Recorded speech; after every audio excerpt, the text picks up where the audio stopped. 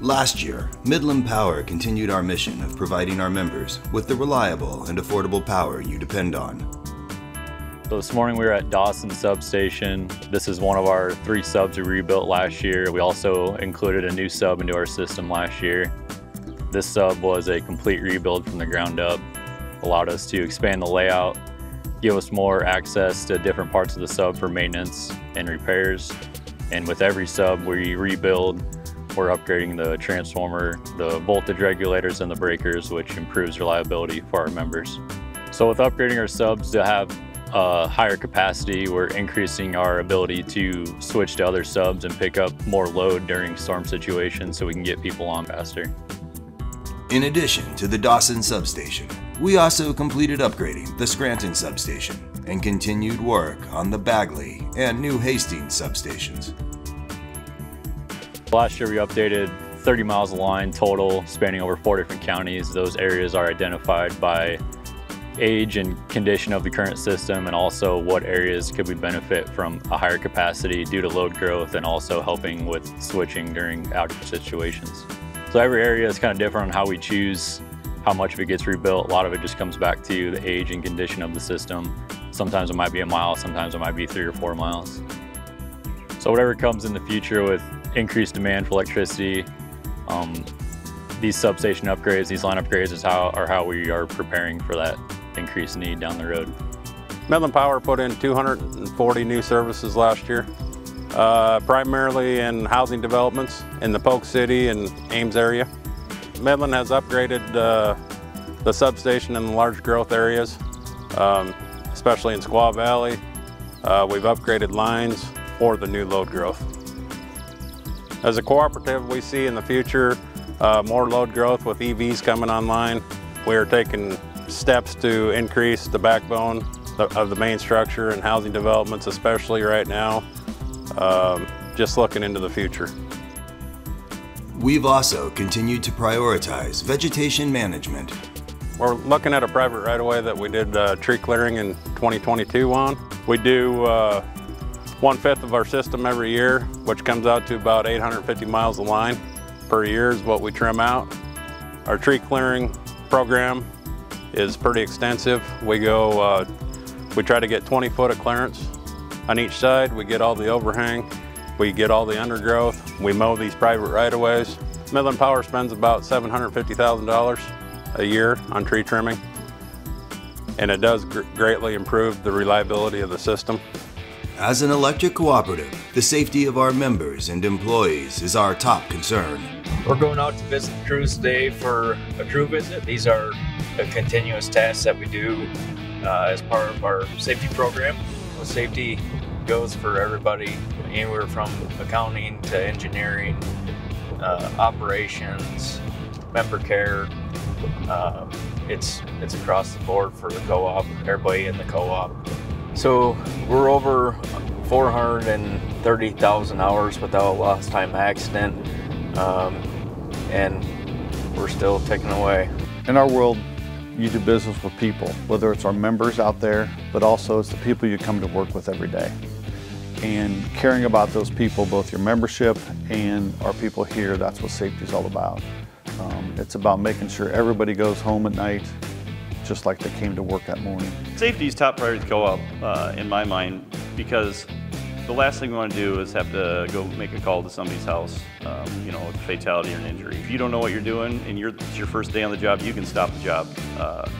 We stop at nothing at safety. So, I mean, to us, it's a culture at Midland. So our line crews are what make this whole thing possible. They're putting in services, they're maintaining the current system, and they're the ones who get called out when power goes out. They're on standby 24/7. Being a lineman is it's a lot of dedication. Safety is #1 priority. You have to be always ready to go. They work a lot of storms. They work in all different kinds of weather conditions. You know, they're on call. It's a demanding job. Like just a willingness to help and sacrifice for everybody else. You know, they're working in the harshest of conditions, and it's not a job for everybody, but the special few who can do it, you know, they do a great job at it. As we work to safely ensure reliability, we are also focused on maintaining affordability into the future. So one of the exciting things about my job is I get a chance to vision and look out the future and see where changes are. And so we did put together a task force to study electric vehicles. One, how they're going to impact our membership, the benefits they might provide, but also how it affects the co-op. And is it going to put extra demands on our infrastructure? How is it going to impact the pricing and how we send the right pricing signal so that people can charge and operate their vehicles in the most cost-effective and productive way without impacting their neighbors. Midland, we formed the EV task force to basically to help educate ourselves first on electric vehicles. That way we might be able to help and educate our members more. We're wanting to become the experts that our members can come to and ask us for advice and for knowledge whenever they need to know what this vehicle might do to their electric bill or how they operate and how they can better use them. Our members are going to be talking to all aspects of our employees, not only the customer service people when they call in, but our linemen out on the lines quite often get questions asked to them by our members. We want them to be able to answer those questions as well. Midland Co-op is, they're forward thinking enough that they know that these EV vehicles are coming. People are intrigued by them. They've got to know what kind of capacity these things take, how many is there out there, how many could be out there, and what's their demand for their substations to handle all this. Electric vehicles have their place for the people that want to use them, but then you also have our fossil fuels, our ethanol industry, and you're not going to be able to just all of a sudden flip a switch and go from all fuel transportation to all electric transportation. As far as transportation future, I believe it'll be in all aspects, whether it be fuel or electric. We support them all. You can't just rely strictly on one source of fuel for our transportation. You're going to have fossil fuels and you're going to have electricity, and it's going to take a mixture of both to make this work for us. Just as we support an all-of-the-above approach to transportation, we also advocate maintaining a smart mix of generation resources to provide reliable and affordable baseload power. We engage regularly with our elected officials, helping to educate them on the issues facing our industry. In March, we joined electric co-ops from across the state at the REC Day on the Hill. And in December, we held our annual legislative breakfast in conjunction with Consumers Energy to discuss the key legislative priorities for the upcoming session. And all of the above energy strategy or portfolio for generation comes down to a few factors. One is reliability. We want to have a reliable system that we're not have to worry about rolling blackouts and things like that. And so having a balanced portfolio for generation, taking in all the generation assets we could have, is very similar to having a 401k portfolio that's diversified amongst different things. There's an old saying, don't put all your eggs in one basket, so to speak, and that speaks to that principle. And so reliability and maintaining a reliable system is hugely important. It's a message the state's electric cooperatives shared at last year's Farm Progress Show in Boone. We have a lot of RECs, big and small, anywhere from a few hundred all the way up to about over 30,000 member consumers. Well, looking at power supply, we need all the available power supply we can get, all the above, which means we need to use coal to generate electricity, natural gas. But at the same time, there is room for renewables, whether that's wind or solar. Battery technology has come a ways, but it's got a long ways to go. Baseload generation is essential. I mean, even in Iowa here, we have a lot of wind, we have a lot of solar, things like that, but there's many days where we don't have wind and it's cloudy. So you have to have baseload generation. So to do that, we need green coal plants. We got to make sure that that's sustainable. We need to make sure we have natural gas. We have to look at nuclear power. I mean, these are baseload generation areas that we need to continue to embrace, and we can do that. And we can supplement it then with wind power, solar power, and other things. But again, the bottom line is we have to have electric, we have to have power each and every day. And to do that, we need baseload generation. to help provide future rate stability. Midland wholesale power provider, Corn Belt Power Cooperative, is exploring utility-scale battery storage technology. The primary goal for the project was to learn more about battery energy storage systems, how to engineer a project, how to procure the equipment, how to construct a project. So that was the primary goal. Then of course, once it's installed, how do you operate it? What are the benefits? What can you do with a battery to provide a benefit for the membership? The 1.4 megawatt Tesla Megapack can store enough energy to power roughly 145 homes for 6 hours at a time. By reducing our peak demand charges every month, Corn Belt maintains a better margin, and so that margin then theoretically at the end of the year gets passed on to the member co-ops, and then that saves them money at the end of the year that they can then pass along to their members.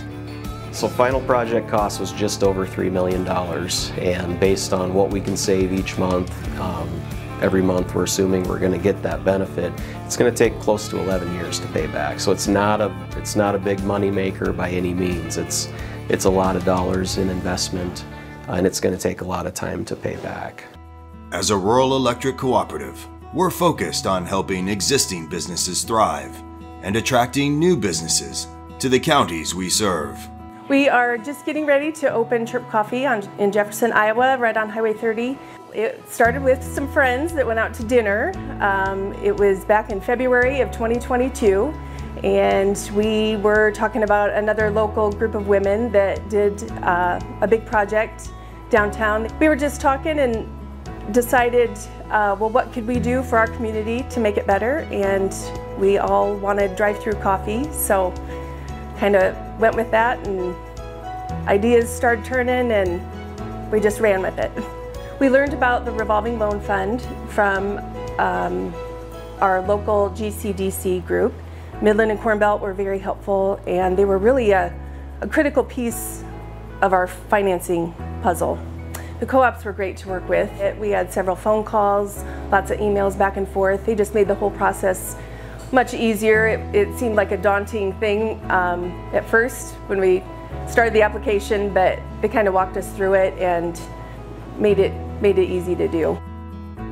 We could have went with traditional bank financing, but interest rates were a lot higher for a business like us. Midland Power, we love partnering with local companies and being able to use and share the revolving loan fund with them. We can help an expanding company or a new company like Chirp get its feet off the ground or improve their operations. And ultimately our goal is to enhance the communities, enhance the quality of life for the individuals in those communities. To help keep members' energy bills affordable and reduce wholesale power and demand costs, our energy services team partners with local contractors to promote the latest in energy efficiency building practices and technologies. We are in a home that we're building in Buck Hill Estates subdivision. It's actually an Ames address, but Boone County. We're building a two-story house with an unfinished basement. And there's many houses being built. There's about 75 currently homes out here. We're actually building in the 4th edition of Buck Hill Estates, and there's about 25 lots out here with 4 houses under construction. Over the years, yes, we've tried to build really good relationships with all the area builders in Ames, Polk City, or wherever our territory is. And we feel that we've done a good job, building those relationships to help our contractors and our builders utilize the programs that Midland offers, which ultimately benefits our memberships in the long run. People come in looking for a new home. A lot of times they're looking for the layout that they want, kind of more of an open concept. The existing inventory out there may be 20 to 30 years old, but the other part of that is the energy efficiency piece. A lot of these homes, the homes that we're building now are a lot more efficient with the use of the wall systems and the insulation we're using, and then also the mechanical systems that go into it. So when we first meet with potential clients, we do talk about the energy piece of things and the utilities. And when we're working on the Midland line, we talk about the rebates that are offered for their systems for a more energy efficient system. We talk about the utility, the electrical rate, and so when they do get that second meter, that reduced rate meter, that they're saving on their energy, and so it pays to spend a little bit more up front on a more energy efficient system to be able to get that return in the long run.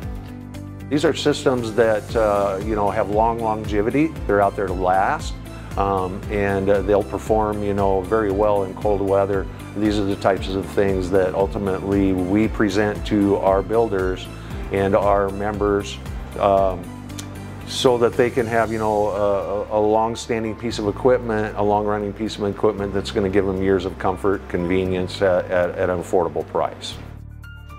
In addition to our energy efficiency rebates, Midland's Community Solar Program offers members the chance to enjoy the benefits of solar without the need to install and maintain an array on their own property.